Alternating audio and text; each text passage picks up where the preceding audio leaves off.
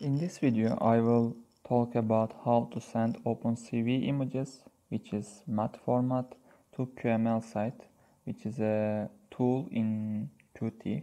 Before starting, I wanna talk about why I'm using QML, why I'm choosing QML. Basically, mainly in Qt, there are two types of tools about interface. One of them is widget application, Qt widget. One of them is Qt quick, which we are calling it as QML generally. We generally choose one of these, but when we use when. And this video in Qt widgets or QML, which Learn Qt guide uploaded before, this is a very good video to learn about when you should use Qt quick, when you should use Qt widgets. You can check this later, but why I'm using Qt quick, because the Qt quick is created almost 10 years later from widgets. Widgets more old, but to be honest, the features, the visualization tools of Qt quick more better than Qt widgets. That's what I experienced until now. That's the one of the reason. On the other reason, I use QML because I feel myself more free while using Qt quick. You can control anything via on code. I don't like actually to dragging buttons, dragging slide bars, dragging others. I just wanna control anything via on code. So these are the main reasons why I'm using Qt quick. Before starting, I just want to talk about this. Then the next thing I want to talk about is why we need an interface while using Opencv. To show that, I just made a simple example, which is just showing you a video frame like this. And in this video frame, for example, in the future or in your other projects, you just want to add some buttons, some other things, some other interface things to your projects. But only Opencv, of course, not enough for this task, and you need a advanced interface tool to achieve this.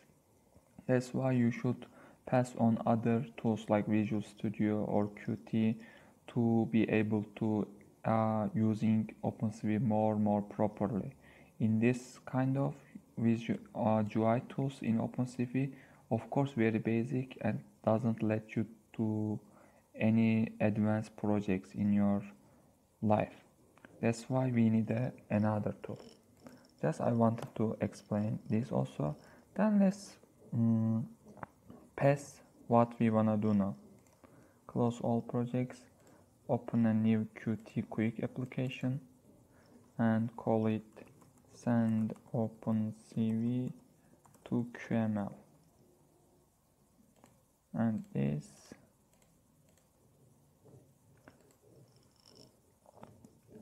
before starting, I also asked this question long time ago in Qt forum, how to send Opencv images to QML, and they replied my question and I solved my problem in that time. There are actually two ways to send Opencv images to QML site. One of them is using QQuick image provider class, which is in here, you can check later.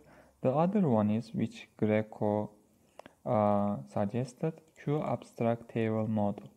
But this seems more proper way than the QQuick image provider, because we don't only wanna send images, we wanna sending images continuously, which is video. We wanna send actual video.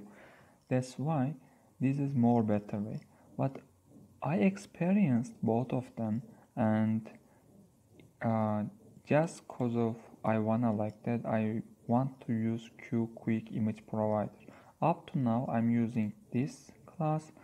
Also, I didn't have any problem up to now, and in this video also I wanna use this one. Also I want to use this suggestion from here, and actually this GitHub page.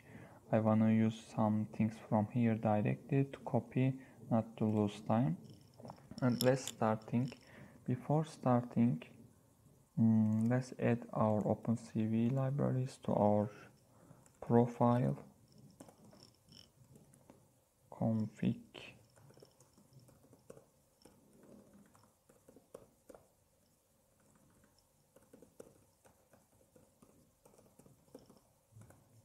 and package config.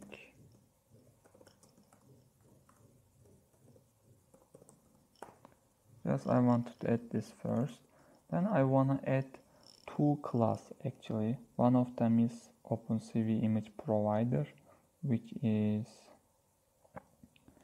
will be our class sending images to QML site. Let's create that first one. Opencv image provider. Then next finish. The other class I wanna adding is streamer. Let's say video streamer. And this is also done. And this image provider part I just wanted to copy from dev.thermocon GitHub page from here directly. This is CPP site, this is QML site. I will just take this part, jitter, then just copying to here. I want to change this name to Opencv image provider. This is P and replace all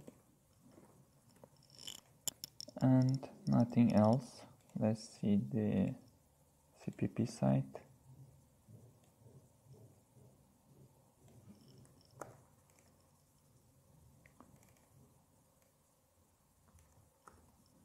And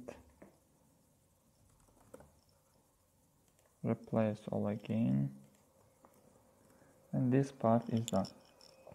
I will just use this basically doing request image using request image of Opencv, not Opencv, Qt image provider part, which is in here, and the other parts using this one, updating, triggering by our video streamer CPP later will be triggered. Then this one, if there is no image to sending QML site, this one will be used, which is a black image. Then image provider site is done. Let's continue with this site. In this site, actually we wanna make this Q object because we will use some connection of this class and including Q object.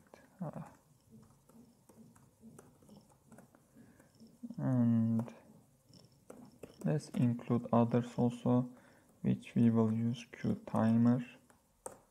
What else we wanna use? We wanna use also Opencv UI.hpp, and these are enough for now. Let's adding Q object also here. Okay. Then also I wanna add the structure here.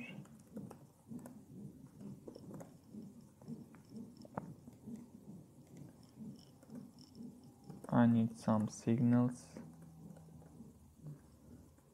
Signal will be a void, let's say new image.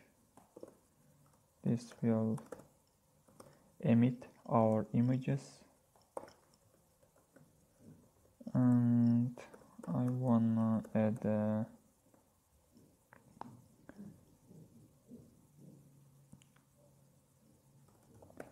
just add an streamer function, which is, let's say, stream video,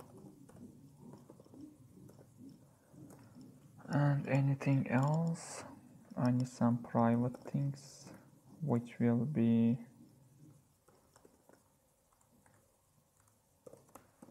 frame, video capture for streaming, and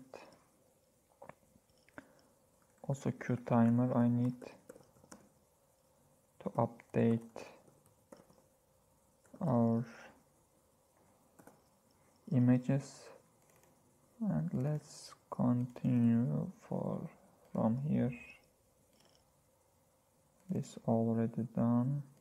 Destructor, heading. For now everything seems fine. Yeah. Also this part done. Let's continue with main CPP.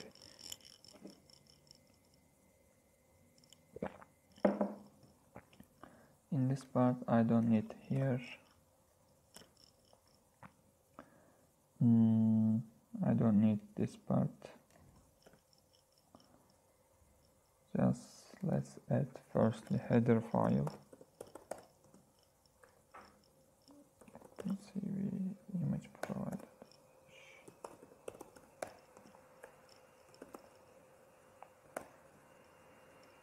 And then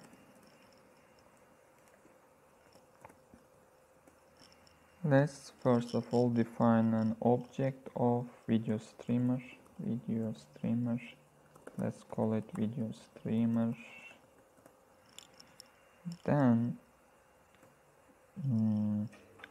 let's define an image provider which we will send to QML site. Live image provider, let's call it. And new Opencv image provider. After this, to be able to control via on QML site, we should make them connection with the CPP site, and we will make it with the root context, but we will not yet add it to here. Include QML context. QML context here. Then let's make context engine.root context, which is set context property. And now inside we should name it, for example, video streamer. Let's call it video streamer. We will see in QML site like this. After this will be connected to video streamer object which we created. Same for image provider also. Root context, set context property, name live image provider, which is coming from live image provider. This is also done. And also we should add our image by the add image provider. Let's call it live, and coming from live image provider again. I think seems fine. What else we should do?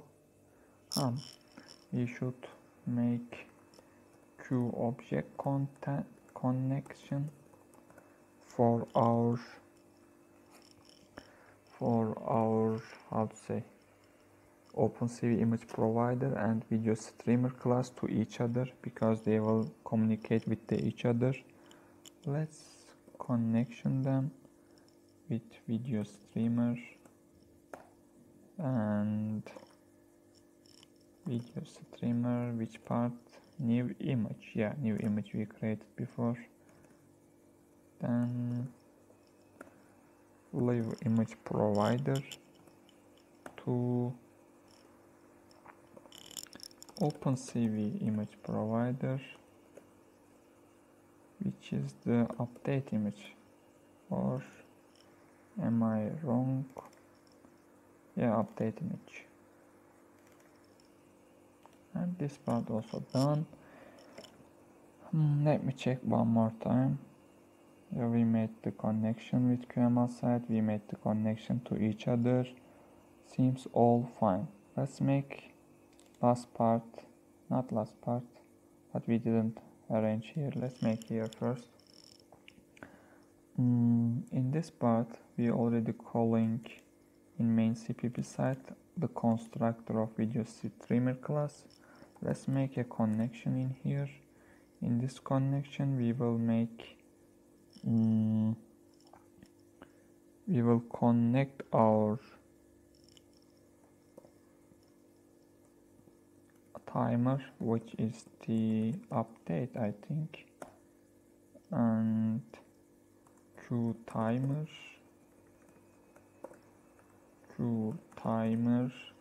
until timeout, and what else on this, which is video streamer, stream video, I think, or I'm wrong, yeah, stream video. Why I'm doing this? Because I wanna connect this stream video to a timer, because we will continuously sending our images. Then in here, let's open, which is cap we already defined in the class site. Open a video. Let's do it later. Then what else? Also, let's starting the update. Let's start 1.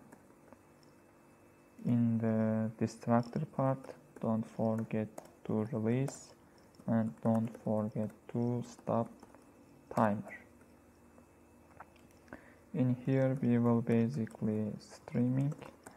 We already defined these are.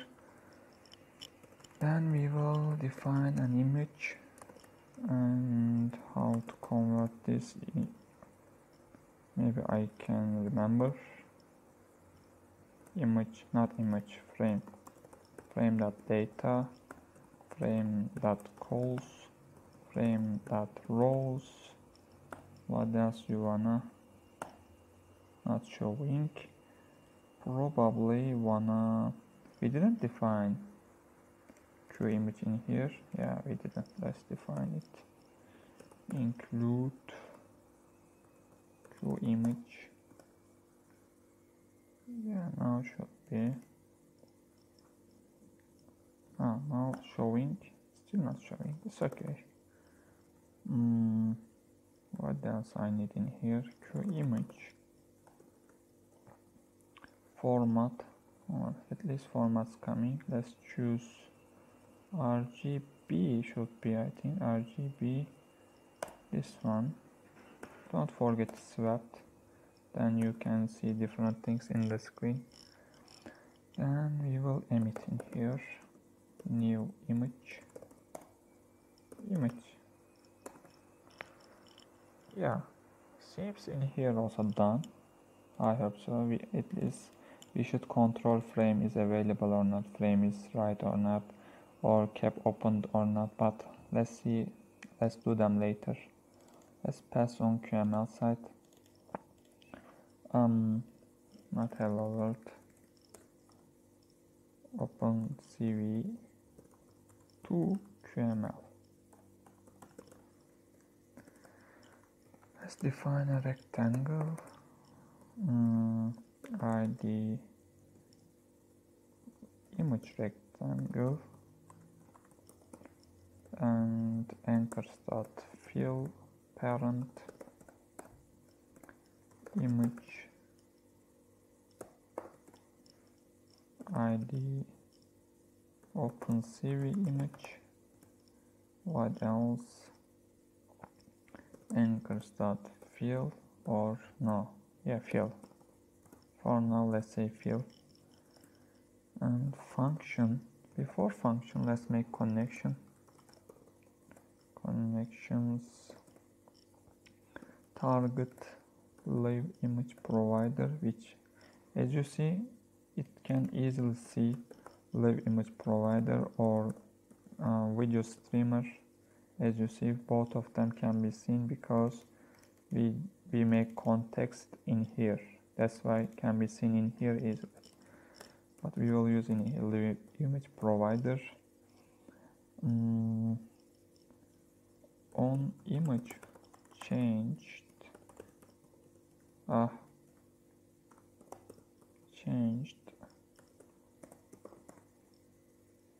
We should every time in here we should make this trigger bool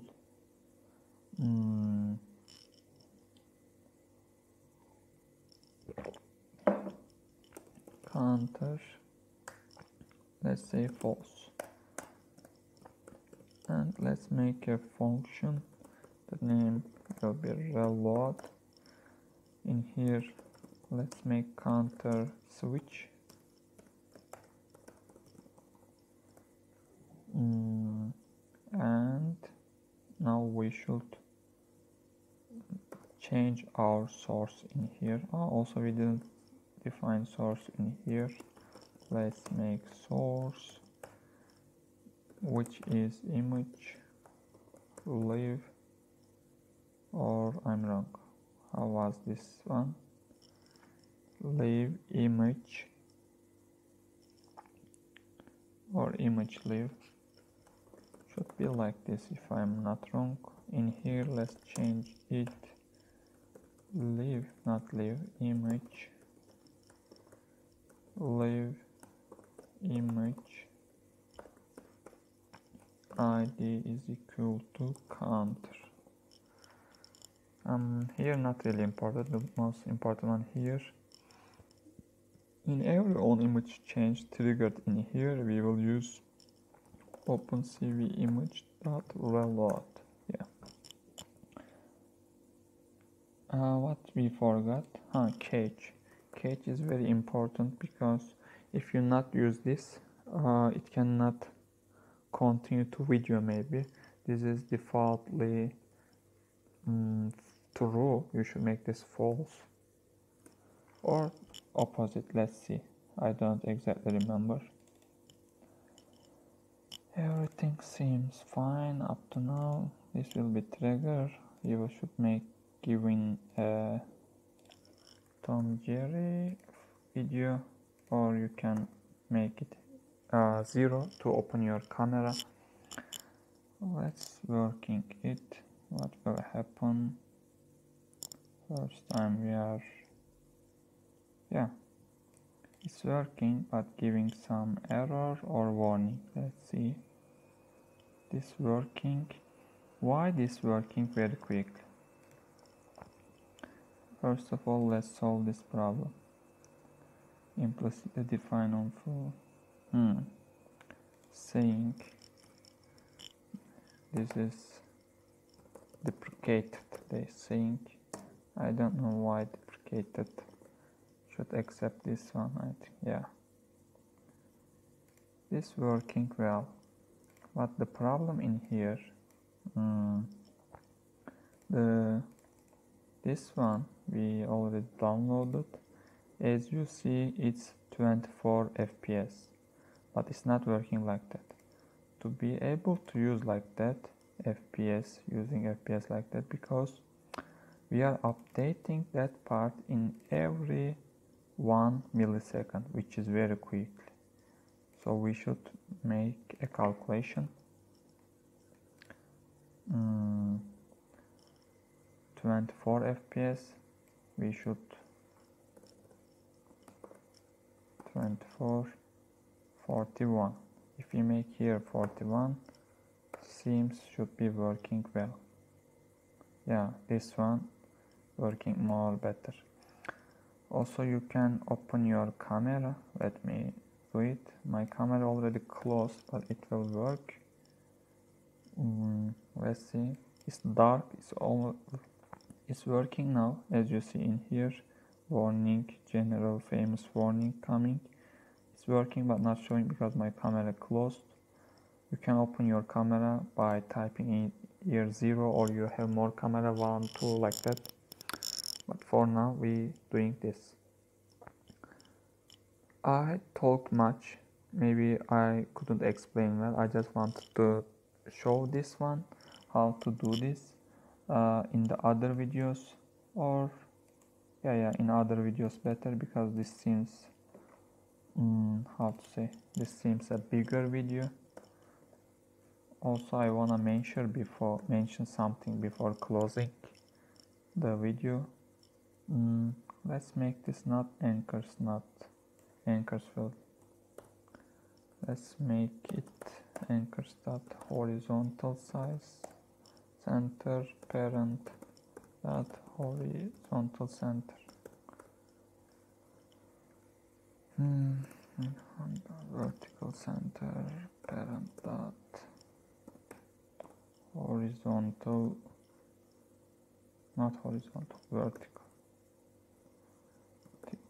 center, width, let's say height, let's say. In here, as you see, the image seems not preserve active because we made it anchors.fill parent. I don't know actually it's defaultly true or not. Let's make it fill mode image.preserve. What was the name? Active. Should be aspect fit. Yeah, this one. As you see in this fill mode, if you do like this, it will be protect the resolution, not resolution, protect the aspect ratio of your video. If even if your rectangle in this size, it will crop and fit it to rectangle your video to be this, because in other way you can how to say, you cannot protect your aspect ratio in other time. Yeah, what else I wanna talk about in this video? You can add buttons in here. You can add text box to choose which camera or which video you wanna choose in here. Maybe in other videos we can mention about them. The most important one I wanna talk now. The video seems very good, everything seems better, but it's not exactly. This frame, capture frame, using the same thread, GUI thread, using the GUI thread with the QML, they both using the same thread. Now it seems no problem because you using a very simple thing, just streaming video. But in the future, in your project, you will many things in here, in this part, many functions, many things, and take more time, and this will causing your GUI will be shaking, because this will be do this job then updating GUI. This is a terrible way actually. In this one also, that's why Greco mentioning this is not a good way to, image provider is not a good way to show videos. But I solved this problem in my site. We will, in the next video, we will do all these things via on other thread, which by using Q thread. Then we will updating the image in GUI thread with emit and slot, signal and slot functionality of the Qt. Yeah. Sorry for making this video so long time. I will share these links, which also this GitHub page. Also, I'm thinking to adding this project to GitHub. You can directly copying from there. Thanks for watching this video. See you.